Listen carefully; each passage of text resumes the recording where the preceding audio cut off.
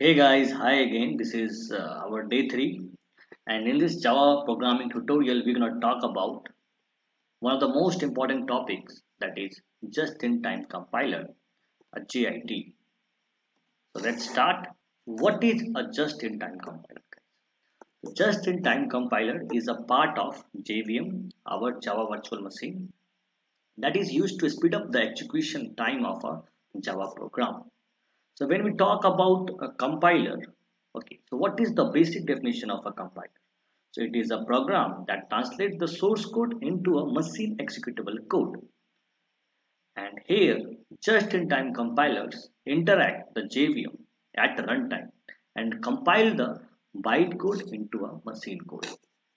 And now you can see that here JVM has JIT, that is our just-in-time compiler. It is an integrated part of Java virtual machine.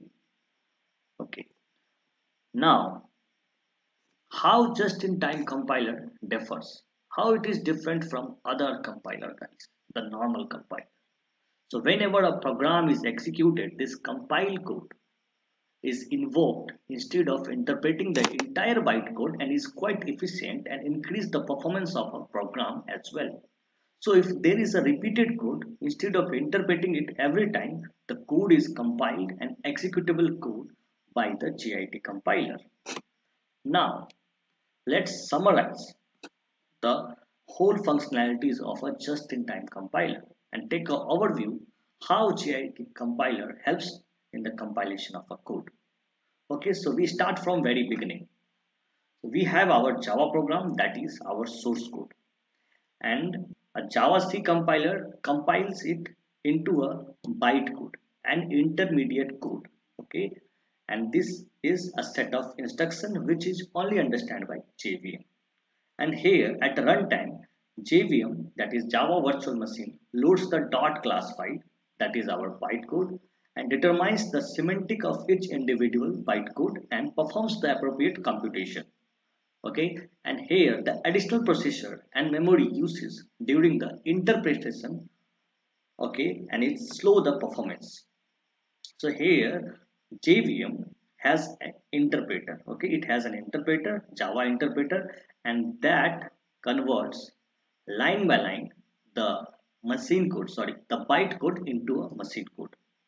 Okay, but here due to some extra computation and since we convert the source code, sorry, the byte code into machine code line by line, so it slow the performance.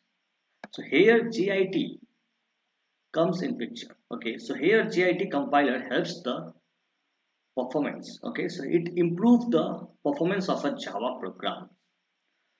So when a Java method is called, JIT is activated and it compiles the bytes code into machine code, okay, at runtime.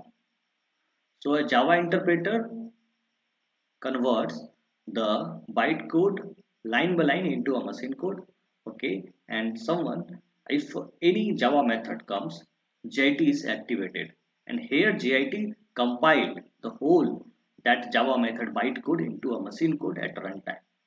And once these method calls are compiled by JIT, the JVM then executes that machine code instead of interpreting it, and which is likely to increase the performance of the execution guys.